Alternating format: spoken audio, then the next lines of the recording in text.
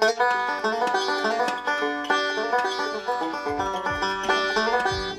guys, welcome to the Story Lab. This week we're talking about friendship while we take a look at the story of a guy who stood up for someone when no one else would.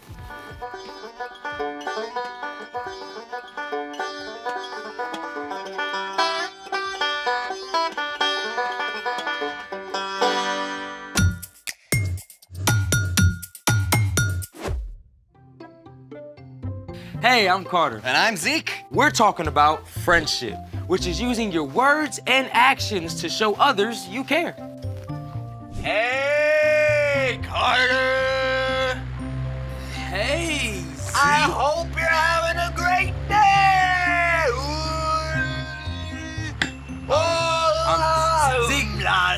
Zeke.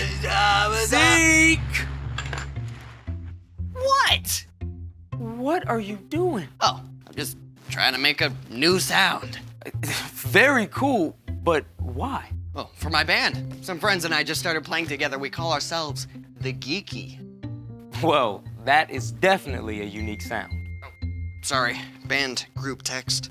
Is everything okay? Oh, yeah, it's just we're trying to decide whether or not to let this new kid in. He's pretty good, but I don't know. If he's good, why not let him in? He's from our rival school. The other guys are not happy about that. Well, you said he's good. Maybe you're the voice that'll help him fit in. I don't know if I want to make any waves. Like the waves you were just making with that fan? Yeah. Wait, what? Yeah, sound waves. Have you ever thought about how we make sound? Oh, well, of course. I mean, not really, but it sounds interesting, huh? Get it? Sounds? I've got an idea. Let's make it. We'll need a rubber band, some plastic wrap, an empty bowl, some sprinkles, and a big, big speaker. The bigger, the better. I borrowed this one from my dad. He's so retro. That'll work. Okay, so the first step. Cover the bowl with the plastic wrap. Make sure it's super tight. I hear ya. Get it? Here? Next, secure the wrap with the rubber band. Now, put the bowl as close as you can to the speaker, then add some sprinkles. Right there. Ooh. And the sprinkles? Onto the plastic wrap, Zeke. Oh, right.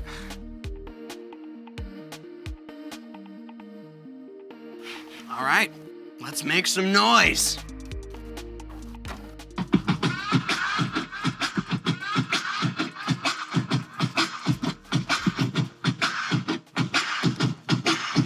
Hey, I got a new song. Let's Okay. try it, let's try it, let's try it.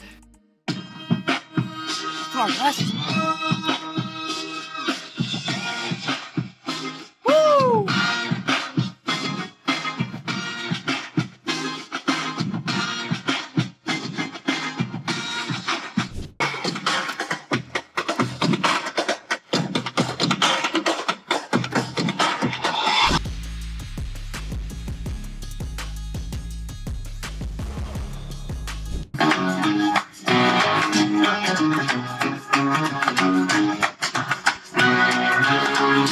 Wow, that was amazing. I can't believe the sprinkles were dancing like that. That's because sound makes things vibrate. The slower the vibrations, the slower the sprinkles will move. And the faster the vibration, the faster they move. Woo! Talk about good vibrations. That was intense. That's because when the speaker plays music, it causes the air around it to vibrate. The vibrations move through the air in sound waves, which cause the bowl, the air inside the bowl, and the plastic wrap to vibrate. Which makes the sprinkles dance. And on the flip side, don't vibrations create sounds? Yep. The larger the vibration, the louder the sound. But you don't have to make a big sound to make big things happen. Boom! That's amazing! Let's hear more! Well, it's time for... The story before the story. Today, we're in the book of Acts, which tells the story of the early church. After God sent the Holy Spirit, the new church began to grow by leaps and bounds. But the religious leaders wanted to stamp it out. They arrested Jesus' followers and threw them in prison. One leader, a man named Saul, was determined to get rid of as many believers as possible. Saul got permission from the high priest to travel to the faraway city of Damascus and arrest believers there. But as Saul approached Damascus, a brilliant light shone down. Jesus spoke to Saul. Blinded, Saul was led into the city. There he didn't eat or drink for 3 days. Which is where our story starts. Take it away. Hey everyone. Saul's life had been changed in a single instant.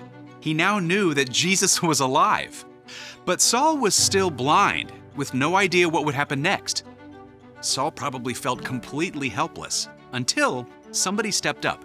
Brother Saul? Ananias was a Jesus follower, and he knew the terrible things Saul had done before, but God spoke to Ananias and told him to go and help Saul. Ananias trusted God and went to find the man he believed to be an enemy. You saw the Lord Jesus. He appeared to you on the road as you were coming here. He has sent me so that you will be able to see again. You will be filled with the Holy Spirit. I can see! Immediately, Saul asked to be baptized, and he wasted no time in getting God's message out, preaching in the Jewish synagogues. The people were amazed and confused, but the religious leaders were angry. This man is a traitor. We have to get rid of him. Watch the gates. When he tries to leave the city, we'll capture him. Saul's new friends discovered the plot. They hatched a pretty wild escape plan. A basket? We'll just lower you out through the window. When you land, you'll be outside the city. It was an unusual plan, but it worked. Saul escaped from the city and made his way back to Jerusalem. But he didn't get a warm welcome there either. Isn't he the guy who put my friends in jail? Saul says he's a believer now. It's gotta be a trick. It looked like Saul was stuck. The religious leaders wanted to get rid of him, and the Jesus followers didn't trust him. It seemed that there was no way forward until Barnabas stepped up to listen to Saul. Barnabas was a committed follower of Jesus. He had already sold property and used the money to help other believers who were in need. Even his name, Barnabas, was a nickname that means son of encouragement.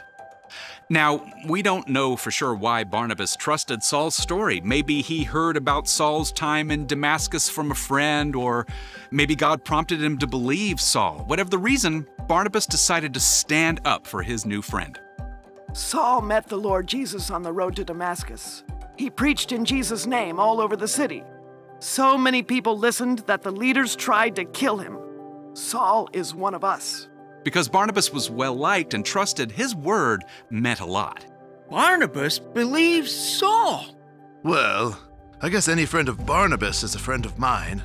If Barnabas says Saul has changed, that settles it. And so Saul stayed with the Jesus followers.